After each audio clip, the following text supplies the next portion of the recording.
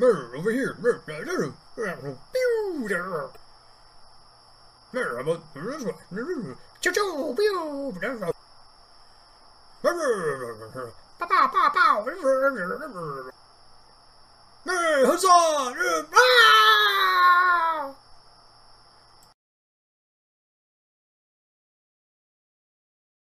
I call it a spell too far. When we take a spell from D&D and we overanalyze it until people are sick of it and they don't want to play board games with us anymore.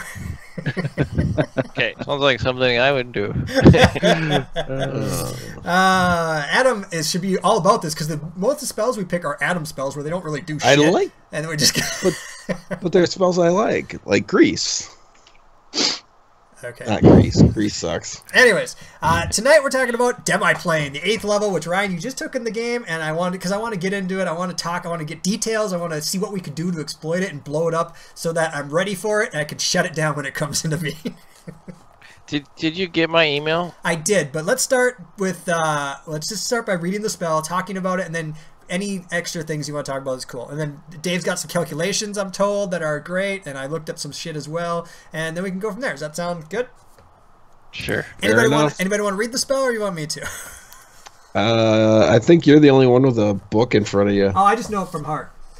Okay. No. Okay, Demiplane, 8th level conjuration, casting time 1 action, so 6 seconds to cast it. Range 60 feet, doesn't really matter, close to you. Components don't matter, and duration is 1 hour. So it only lasts an hour. That's interesting. I thought for some reason it lasted longer. Oh, no, I know why. Okay. So the spell states, you create a shadowy door on a flat, solid surface that you can see within range. That's that 60 feet range. The door is large enough to allow medium creatures to pass through unhindered. Does that mean that a large... Well, we'll get to that later. When open, the door leads to a demiplane that appears to be an empty room 30 feet in each dimension made of wood or stone. When the spell ends, the door disappears and any creature or objects inside the demiplane remain trapped there, as the door also disappears from the other side. Each time you cast a spell, you can create a new demiplane or have the shadowy door connect to a demiplane you created with previous castings of this spell. Additionally, if you know the nature and contents of a demiplane created by the casting of the spell by another creature, you can have the shadowy door connect to its demiplane instead. So that's it. It seems like a pretty simple spell, but I think there's a lot in there, a lot to digest and a lot to talk about. So, can larger than medium creatures go in here? I would say yes, but they got to squeeze. Agreed. Yep. Squeeze, yeah. Oh, It's weird Dave, to me that they actually Dave went say to get that. his book. It is weird. It says, because, I mean, it's weird that they say unhindered. They can go through unhindered. Well, does that mean that huge creatures can go in hindered? That's what I was just going to say is anything larger than a large creature? Yeah. What? Can I fit a dragon through here in dragon form? Like, it's why couldn't they make it? Why can't powerful wizards make doors that are very large? You know, like it's too weird to me that they stipulated that. But Sure. But I think that they're saying that it's about the size of a normal humanoid door. I agree. And so Yeah. if you're bigger than that, you'd have to squeeze through it. But if you're colossal, you probably can't go through. Probably can't go through it all. Yep. Okay. So why would you cast the spell if you're like a titan? Put your shit in, like you could reach your arm in and just grab stuff out of it, like a Yeah. big old bag, you know Or what I maybe- mean? Like a big old bag of holding? Maybe you have a variant that's Titan demiplane, which makes a door the size of a Titan. But regardless, so this spell seems abusable. You think so? Yes. I guess. Yeah. So for trapping, the trapping is an interesting aspect. You know, usually when you think about abusable, you're thinking about in combat or something like well, that. I am, but you're thinking offensive. I'm thinking defensively. So I think if you do it offensively, yes. But I mean, you have to force them in, and if you do that, then kudos, that's cool. And then if they have a way to plane shift that, then you're fucked because they're gonna take all your shit. But what I'm thinking is, isn't this basically Adam's hut spell, but for Lehman's tiny hut? Yes, but for a longer duration. Kind of. Unless- Except for I could see it. Unless you So- can't cast the spell again from inside. how do you get out if you're trapped on the inside after an hour? Well, good question. I think you have to class plane shift. Yeah, You can like- plane shift, but can you cast it again, and it creates, the door opens again to your world? See, I don't just- think you can. I don't think That's you can either. Yeah. It doesn't say you can, and it seems a little weird because the spell is creating a space or connecting to a space. So when you're in it, to cast the spell, like it does a totally different thing to get out. I agree. Hang on a second. You made a very interesting distinction there. It says, let's see here. When when open, the door leads to a demiplane that appears to be empty room, 30 feet in each dimension, made of wood or stone. Is it creating that demiplane or just connecting to a spot on some sort of demiplane made of that wood? Huh. Or made so of it's, material? no, it says it creates. It says each time you cast a spell, you can create a new demiplane. Okay, so that's cool. Or you can have it connect to an existing one. Right, so that's cool. So it actually does create your only thing, your new thing. It doesn't actually take something that's in play somewhere in the multiverse and make it yours. You're creating something new, which is kind of neat. Right. Yep. Right. Totally neat. Okay, so it's not as exploitable than I thought then, because I thought if you could all go in there and just chill for 8 hours and then come back out in the middle of combat, that seems ridiculous, you know? Well, there is some question about the duration of 1 hour. Of if that is something you can't alter, then the door's open for an hour. So you can exploit it in the sense that you can go into a medium-sized door and defend yourself inside a 30 by 30 foot room. Well, no. Aren't all spells dispellable whenever you want, basically? I think they are, unless they don't. They say they're not. Like disguise self, you can end at any time. True. That's a good question. It might be true. I hope it's true. I'm pretty sure it is. I'm pretty sure any duration spell, like if you're invisible, you can just end it. You don't need to kick somebody to end it. Right. That'd be funny. I do think like you can put it on any flat surface. So I actually think it's interesting to do it to put it on the floor of something. So then I would think people would drop into a 30 by 30 foot, extra dimensional pit basically. And I could see casting it underneath somebody then, which I think that'd be a cool way to exploit it. Yeah, maybe they get a reflex save, they definitely get dex saves and stuff. But if they did that, yeah. or there was some sort of situation where you could disguise it, it could be an interesting 1 hour pit trap. Yep. And if you're smart, you could have like all your enemies go to one demiplane, so they're probably gonna fight each other when they're stuck in there. Yeah, that's true. Or they're all waiting to get out, so that's the only problem. Like all of a sudden, It's true. So let's talk about travel. What can we do? Does this get rid of all modes of travel and like spells that require anything to travel? So you cast Demiplane, everybody goes inside, you close it, and then you're the only one who has to travel or do whatever you want. So we talked about how long you can survive in there. Dave, you did some math on it. What was the just air wise? How long can we survive in there?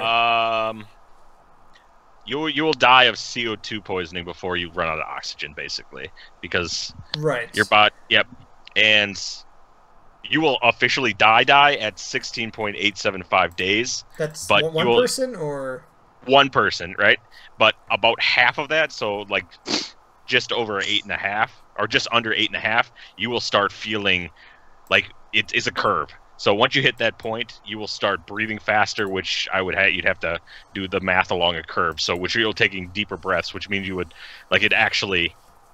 die faster than the 16 days easy because of the poisoning. I'm trying to think. Okay, let's say we stick 4 people in here. Oh, then it's going to be just it'd be like 4 days before you die. But when do you start exhibiting like the signs of 2 days? After 2 days, you're basically starting to see shit and. Yes, your body gets more fatigued labored and stuff. Okay. Now Ryan was like, "Well, I'll just throw some fucking plants in there. Then that's cool. I'll just make plants, and then we're good." I wonder how that would work. It actually, there's that I've read a ton about it, and people say that they don't produce it fast enough. That's the problem. Well, from what I read, you need for one person in like a 10 by 10 room, so a small room. You need between 300 and 500 plants. 500 potted plants. Right. Jeez. Well, what if you did for one person? You basically made the room like a furry ball of grass and plants with one tiny spot for you to sit on your chair. That's I think you can get close, but what they were saying is microorganisms take up a lot of oxygen that you don't account for, and it eventually becomes to a point where it's not even useful anymore. You get to a point in the curve where it doesn't help you at all. In the short term, chemists said if you had access to lye. You take a lye and you combine it with water, and then there's because it's a basic solution, it combines with the CO2 in the air and pulls out a decent amount, but it would just add, it would add 45 minutes, an hour, and stuff like that to the amount of time that you get, because you need a lot of lye to do the chemical reaction to be able to pull enough CO2 out of the air. All right, what about adding more air in? I know there's not the spell create air anymore, but you could pull in, you could summon an air elemental. I'm not sure it makes air. I like where you're going though, because I think there are magic items that create air, or if not, you could create one that it's just like kind of like it's like create water, or your favorite item that just makes water. Yeah. Chalice of never spilling water. No. Right. Don't be stupid. That's not it. It's fucking. What is it? It's not a bag. Tanker of. No, that's not it. What is it? God damn it! It's a. Censored floating disc. Oh my god, you guys are terrible. No, it was like a chalice that. No, it wasn't. Made water. I don't remember what it was called. It wasn't a chalice. How dare you? Goblet of never. Bottle of air. Bottle of air. Is that what does it? Yeah. There's a bottle of air. It appears to be a normal glass bottle with a cork. 2,000 gold. It's a cheap item too. Right. Decanter of endless water. Chalice, motherfucker. Tankard. Close enough. No, it's obviously not what it was. For your favorite item, that should definitely be something you know. I do like that item. That's a pretty cool item. So they did say, okay, so we have the option of putting some sort of air thing in there. I don't know. But then you're going to get into all kinds of pressure issues if you start adding air to it. Because you add air to a completely, like if you cast a spell that creates air, you would just be changing the pressure because you are in a sealed container. So I don't know how pressure. Well, you'd of course have to have another item that sucks out an equal amount of unpure air. So, like you could have a couple bags. You could have like 12 bags of holding filled with like pure air, and then you could have 12 empty bags of holding that are primed to suck out. You have the decanter of endless water, right? Why would that not work? With some simple physics, right? We can put the two rods into a thing of water, have the tubes come out of it, and do what the electrolysis. If you remember that from physics class, where you split water into hydrogen and oxygen atoms. So with electricity, good thinking. With electricity, so we have lightning. Why do we have lightning? Because of spells. Because we have a spell. Oh, just constant lightning spell. I forgot. What? We have shocker lizards. Okay, that's fine. I'm getting to a point where it's not easy. Is what we're hearing. It's not easy to create your man cave in this fucking in this Demiplane you're creating, which is cool. But Ryan, sorry, what, Adam? What if there was a monster like a rust monster that took all the CO2 out? You create a monster that eats nothing but CO2. Sure. It's called a facehugger. I don't know how you feed it really when you're not in it, but so Ryan mentioned. Why don't you talk a little bit what you found about, because this just creates a Demiplane, and it's not a secure Demiplane, right? It's just a place that exists that you could probably find, or what'd you learn? Well, that was my sort of query. Is that if you look at the wording at the end of the spell, it says that, additionally, if you know the nature and contents of a Demiplane created by casting of this spell by another creature, you can have the shadowy door connect to its Demiplane instead. So in other words, it's saying anyone can connect to your Demiplane, and I can connect to anyone's Demiplane, which sounds like that's not good if we're going to keep our most important treasures there. I'm not putting that box in there. But wait. Just wait for it. It all depends on how you read it. And this one is extremely vague, and I think subject to, a judgment call. Right. But it says, like, basically, if you know the nature and contents of the Demiplane, and so you go to yourself, like, what the fuck does that mean? So, like, the nature is super vague. Like, we know what nature means in like literature and hand wavy sense, but like from a precise spell, like what degree of nature do you need to know? Do you just need to know it's a room? So I can say, like, I cast Demiplane, I want to go to a room, and then you win? Or do you have to know that it was a room created by a specific caster, or what degree? And then similar for the, it says nature and contents, like, do you know how much about the contents do you need to know? Do you just need to say, like, it's got valuables in it? Because then you could say, I want to teleport to a room of valuables, and then you steal everybody's shit. Is that because now you said something about its nature and you said something about its content?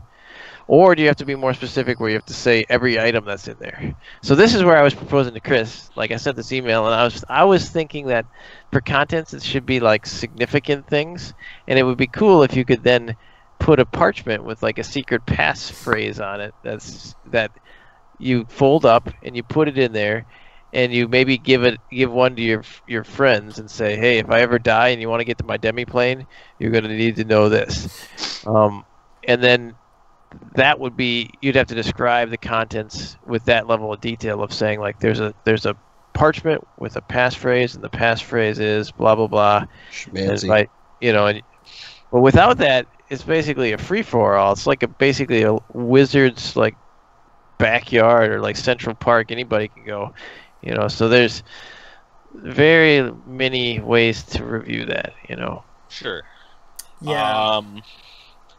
They have, like, there's the necklace of adaptation, which is the wondrous item uncommon, and it would have to this line itself, it says, okay, here's the item, what the item says. While wearing this necklace, you can breathe normally in any environment, and you have the advantage on saving throws made against harmful gases and vapors such as cloud kill and stinking cloud effects, inhaled poisons, and the breath weapons of some dragons. It says any environment. Would that be a vacuum? I think that'd be fine. It was interesting to me because I thought you were going to comment on Ryan's. He put this good argument, and then you're like, nope. I'm still back on trying to help survive in here. Fuck you. I like it that what you can do. Oh no! This is a practical question we need to discuss and come up with an answer for. Otherwise, it's going to be, oh yeah, I know that guy. He's an art. I know him. He's a mage. He casts shit. I bet he casts Demiplane. I'm going to cast Demiplane. I want to connect to his Demiplane, and there's probably valuables in there, and I get to go in there and steal whatever I want. So I don't know. I'm willing to listen to arguments before I think I might have a suggestion. If somebody is that powerful enough to fucking do that, I would fucking let them do it. What do you mean? That powerful? All you need is a scroll, an 8th level scroll. You go buy an 8th level scroll, or you find your wizard and say, hey, I know you're fucking strong, and I know it's going to cost a lot of money, but I will pay you back in spades if you just cast this 8th level spell for me, because I'm going to go rob this motherfucker of everything he has valuable. Okay, so... Alright. Okay, or think of it this way. You guys run across a wizard. He's super strong, right? And you maybe you're friends with him, maybe you're foes with him, but he gets away, and then you're like, hey, Ryan, why don't you cast fucking Demiplane to go to his Demiplane and say Albazar's Demiplane with some valuables in it, and then we'll just go rob it. And if he doesn't have it, well, no harm lost. But if he does, then there you go. You could actually just go to like a library, find a list of all the powerful mad mages, and just start doing it.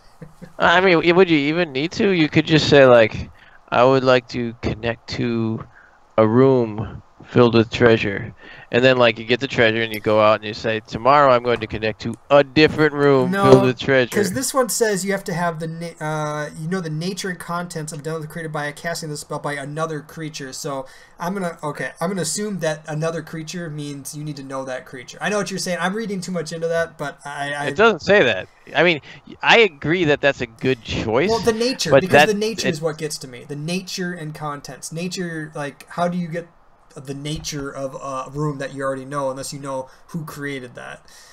Like, what's that mean? What's the nature of a room that everybody has the same room? Well, that's what I said. I think the minimum nature is simply stating it's a room. It's a 30 by 30 room, and you're done. But like, that's a pretty bad thing, because that basically is every Demiplane match has that nature. So I think it would be the judgment should be that you'd have to be more specific in the nature than that. Right. But if you were a lawyer and you said, what does that say? Sure. Then you could do it. I know what you mean. But I think that's just a bad judgment to rule on it that way. Yeah. Yeah, I kind of like it. I don't like it being password protected, like you said. But I do like it being like, I need to know who cast it. I know it doesn't say that, but I need to know, like, specific items that are in it, and you have to be specific, or like there needs to be some knowledge about what's actually there rather than just valuables. Sure.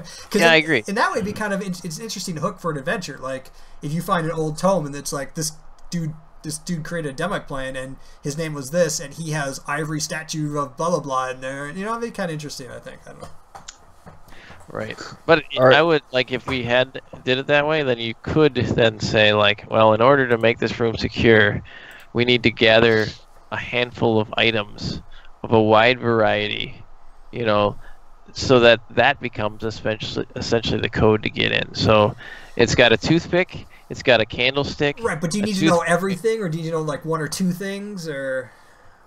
Yeah, see, that's where, to me, I think the significant contents is what you should. Because even if you tried to let your wizard friends, hey, come over to my Demiplane, I got like tons of beer in there, and they were like, go to Demiplane that Bob created with the beer, and there's like, sorry, you need to say how many beers and what kind of beer. And it's like, fuck, we just wanted to have some beers, So yeah. I think that you got to be a little looser, but I think significant content. So anything that's important to the caster is what I almost would say. Yeah, I'm still stuck on the word nature of the spell or a place. Like maybe you need to be more familiar with what it is, like what the feeling of the room is rather than what the actual room is. The feeling of the room. Like, right. Is it a room that you know what I mean? Like, is it your living room? Is it Ryan's living room? We all know what that is, but we don't need to name every single item that's in your living room in order to know what it is. Like, if I needed to create a Demiplane to Dave 2's fucking basement, I could because I kind of know that area. And maybe it's because I've been there. I don't know, but. You know what it's like without knowing the actual items. Like I don't think I could actually name one specific item that's in Dave 2's basement, but I know the feeling of it. I know the nature of it. That's what right. Dave's 2 underwear. His underwear's definitely there. He's probably got a kid or two down there. Yeah, right there. But I think that works. I think cat poop. What? And that's where I was saying, if you saw the room, then you know the nature. It's more like if you had to tell someone about the nature. That's where it gets tricky because if unless you're going to invite them in, which I think is a fair way to say, now you know the nature of this room. And you're not a vampire. But now, how do you do that without having them go in there? How can I write you a letter, old-fashioned times, to say, here's the nature of my room, so you can get there? Yeah, that's tough. I don't know what they have to actually think about. What do you guys think? What's the nature of a room without actually going to the room, and how do you get to that? Like, pretend like you're a mage and you want to go to your friend's Demiplane. He's like, it's like this. What would you expect to get from him before you could get there? I would expect to know. Basically have encountered the room and been able to. Understand all the 5 senses. Okay, hang on. You said encountered the room, so that means you have to have seen it? Yes. Oh, I don't know if I like that. I don't know if you have to be able to see it. I want the 5 senses. I want you to be able to, not necessarily taste the room. Taste the room. You lick the room right now. Right, but you know that, like you know the smell of a room. You know what it looks like. You know, like the sound of the room, like kind of like the ambiance, the feeling of like how it's set up and stuff like that. So are you indicating that you can't get to this room unless you've been there? I like the idea of that better. Yeah, I agree. I like that. I'm just not sure if that's how the spell... Because the spell kind of tells you, like, you can go to rooms, without... It doesn't say you have to be there. It just says the nature of the room. Can you...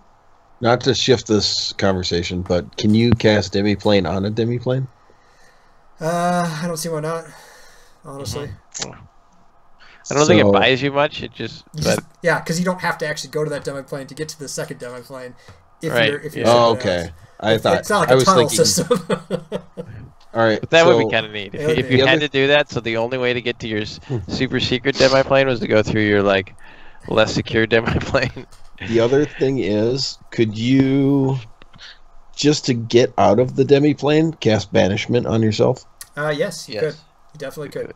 But it's a random banishment. It wouldn't. Would it jolt you back to the prime, or would it banishment take sends you? you back to your home, doesn't it? I believe Blink sends you back to your home plane, if I'm not mistaken. I can look it up. So real quick, but... that's. I mean, it'd be a random destination, but. Oh, as far as on the plane, a random destination. Oh, I see. Yeah. What about gate? Can't gate get you there? Probably. Gate gets you anywhere. You have to know where you're going, right? I guess I don't know. I think so. You gotta know when to hold them too. But, like, what does gate say? Spell listing. Right, you should be able to. What's awesome is banishment.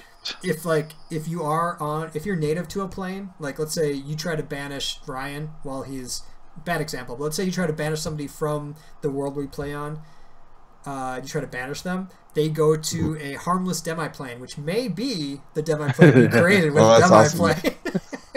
Awesome. Just so randomly. Gate says you conjure a portal linking an unoccupied space you can see within range to a precise location on a different plane of existence.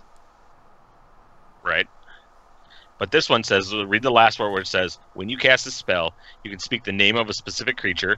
A pseudonym, title, or nickname doesn't work. If that creature is on the plane, other than the one you're on, the portal opens and the named creature in immediate vicinity and draws the creature through to the nearest unoccupied space. All right, so what's your question? On your side. So why wouldn't you why would you just wait 1 or 2 more levels and just gate to their demiplane? Well, Sure. No. Well, if they're there, they might not be If there. they're there. Right, exactly. Yeah. It goes to where And they you're are. actually Yeah. and they're actually pulling them through to you. Right. And it probably leaves the gate open for a second, does it? I'm not sure. But yeah. Concentration up to a minute. No, so yeah, you could go through maybe behind them and go into their living room or wherever they were hanging out, or their bathroom. It's like I was on the pod.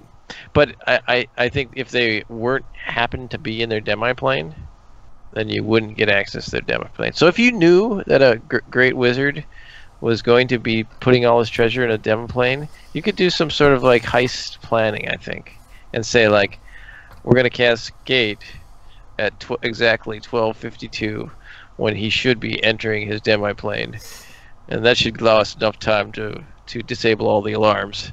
And yes, you can make a heist I can movie see that. out of it, yes. You can make a heist movie, totally. Sure. All right, I got another one for you. Can you plane or bind somebody to a demiplane? What does planner binding say?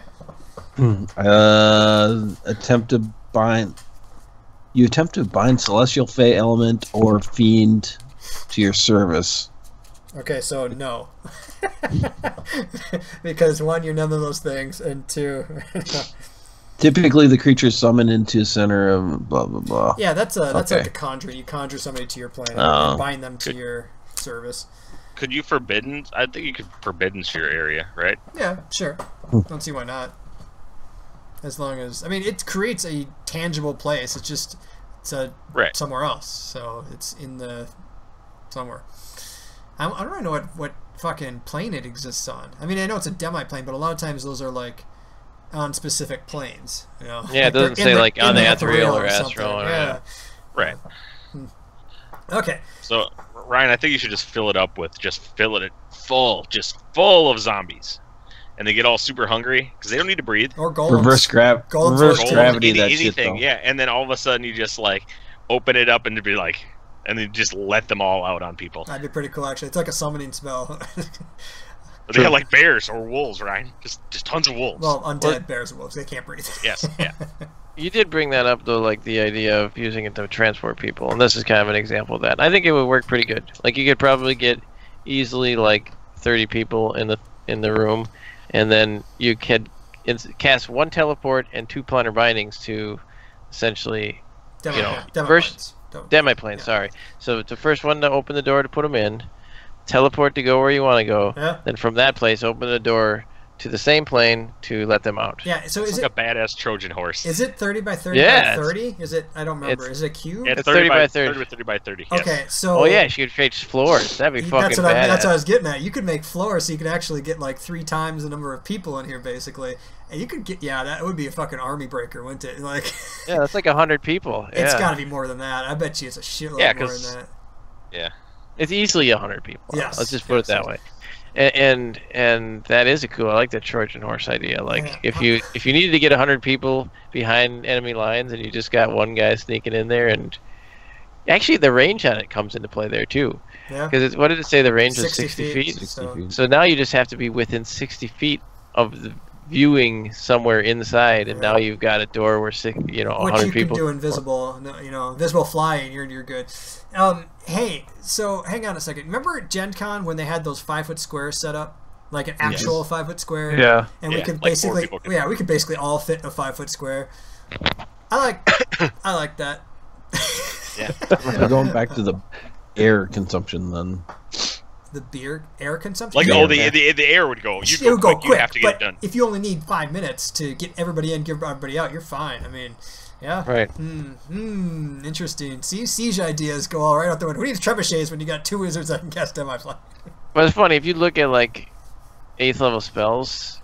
It's not like, even if you could do that and you called it Trojan horse and it said you can allow 100 people to pop out somewhere, and you compare it with the other things, all the other things are like control weather, destroy area, level town. I mean, there's a lot of like large. There's no level town. Like okay, well, what are you doing? Like you're you're a 15th level caster, right?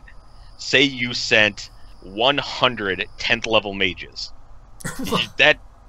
But they're already strong. Like that didn't help them that much. They did not need your help. 50 10th level mages and 50 fighters in front of them to protect them, and then they work in duel. One actually protects the other, and with the defensive ability to shield, block the shield. Oh, forget about it. This. Right, but I'm saying like you put more mages into the thing, and you just. No, you totally win. My point is simply that now the hard part wasn't making a room for them. The hard part was assembling. That many mages and having them fight with you. If you've already accomplished that, then you don't even need Demiplane. Like they're like, well, we don't need Demiplane. We'll get there. Don't worry about it, bro. Because they're super powerful. Right. Yep. What happens if you put an anti-magic field on yourself and then go into a Demiplane? Yeah. Nothing, because your field would make the spell not work. But anyways. Right.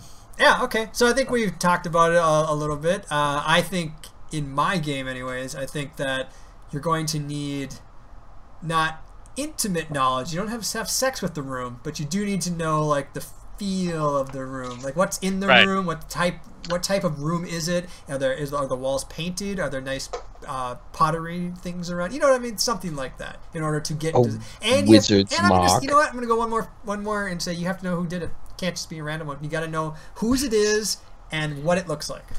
Bam. And what about the contents? Do you need to know? How much of the contents you need to know? You need to know the feel of the room. But it says you need to know the contents too. Right.